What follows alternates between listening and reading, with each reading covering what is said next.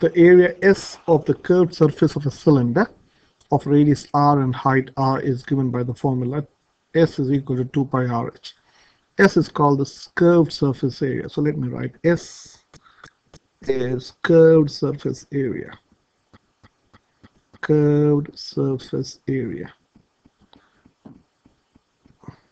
So a cylinder with a top and a bottom has got two types of surfaces. One is a curved surface, and the top and the bottom are flat. Okay, so you're talking about this surface which is curved. Okay, so that the formula for that is 2 pi RH. It's a very simple formula. You can prove this very easily, but our focus is not that. So that's given. The second thing that is given is the height of the cylinder is 8 centimeters larger than its radius. So this is your height and this is your radius. So height is given to be r plus 8 centimeters. So r is r and your height is 8 centimeters more than the radius. The area of the curved surface of this cylinder is 40 centimeter squared. This is given to be 40 centimeters squared. So let us write the formula. So we got the formula S is equal to 2 pi RH. That's the first thing that is given. Always good to write the facts. The second thing that is given is H is equal to R plus 8.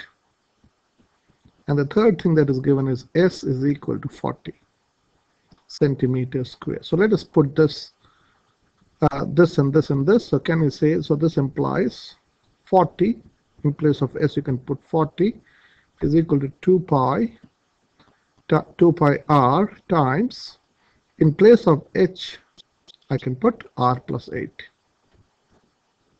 Okay, so let's expand this or simplify this. So this is, let's divide both sides by 2. Okay, so this becomes 20 is equal to pi r times r plus 8. So expanding this implies 20 is equal to pi r squared plus 8 pi r. So this has become a quadratic equation. So this implies, writing this in a quadratic form, you can write pi r squared plus 8 pi r minus 20 is equal to 0. So what I've done is I've basically taken away 20 from both sides. So if you take away 20 from this side, you take away 20 from this side, and from this you can get this quadratic equation.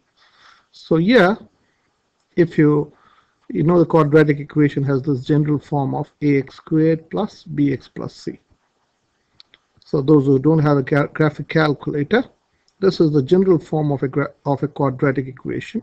So comparing this with this, I hope you can see a is pi, and you can compare your x squared x with r. You're comparing your x with r and your a with pi. So your b can be compared to 8 pi, and your c is minus 20. So if you're not allowed to use a graphic calculator, you can use a quadratic formula, which is x is equal to minus b plus or minus square root of b squared minus 4ac over 2a. So this is a quadratic formula. So you can substitute the values of a, b, and c into this, and you'll get the value of x.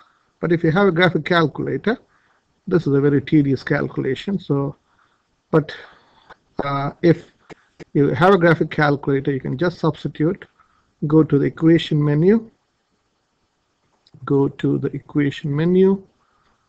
polynomial and the second degree. So a is pi, so you enter shift pi, enter. Your b is 8 pi, so 8 shift pi, and your c is minus 20, just like that, and then you go to solve.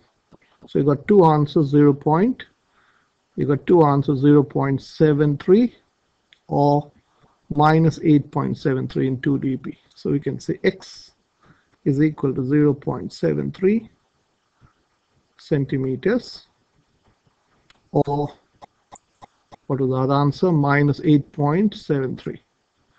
minus 8.73 centimeters in 2 dp, centimeters in 2 dp.